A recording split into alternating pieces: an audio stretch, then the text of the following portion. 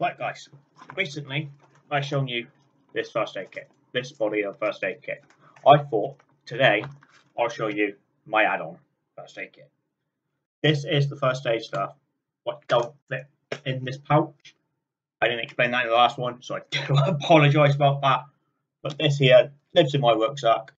There's a lot bigger stuff than what's in here, like bigger bandages and everything like that. I'll go through that with you now so you can see it all. As you can see, it is in one of my resealable vacuum seal bags.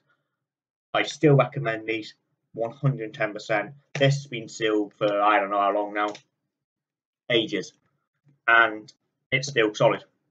There's still nothing in it, no air in it, apart from where it says burn gel. That's it, just the burn gel packet. Right, let's go for it, shall we? Because I'm babbling. It is awkward for me to get into sometimes, but it never is. We have a comfort bandage, one of the 5x4 meters. Let's get the big thing out of the way because you've all seen it already. I do carry another burn gel packet in here, or burn gel dressing, I should say.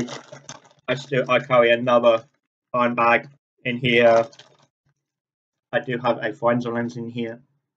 I carry that because I can see if there's anything deeper or anything dark in the wound. I should have went through. We have one of these in my main body of my first aid kit. This moment in time I haven't put it in because I truly forgot.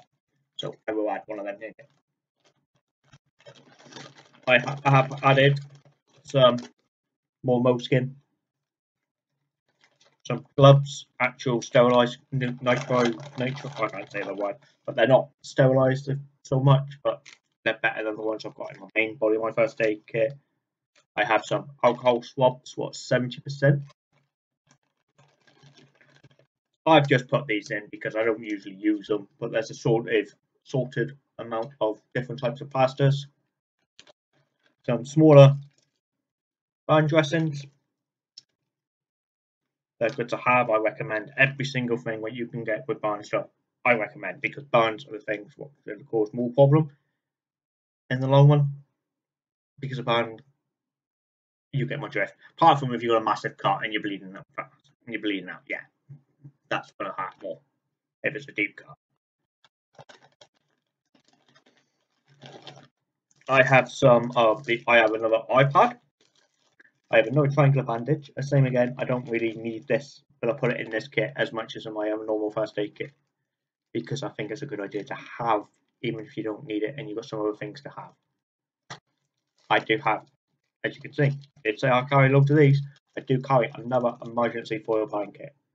They're not called space blankets because I can't explain it. It's not a space blanket. Space blankets are nothing compared to these. You can't buy a space blanket. That's all I'm saying.